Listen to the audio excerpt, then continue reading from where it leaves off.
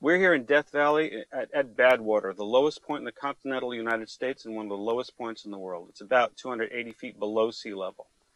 And we're here to illustrate the point that our civilization could look like this.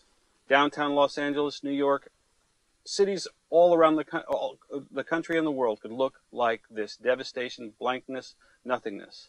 Why? Because we are facing the potential for mega catastrophe, for tumult, for cataclysm in the next 5 years.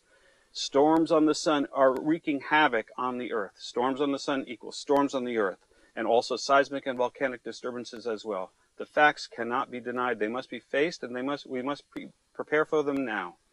Also, we are passing into an interstellar energy cloud, a cloud of energy that our solar system is entering into, and that cloud of energy is forcing havoc and tumult in the sun and in the Earth's atmosphere, making global warming worse, making storms worse, threatening our existence now and in the future.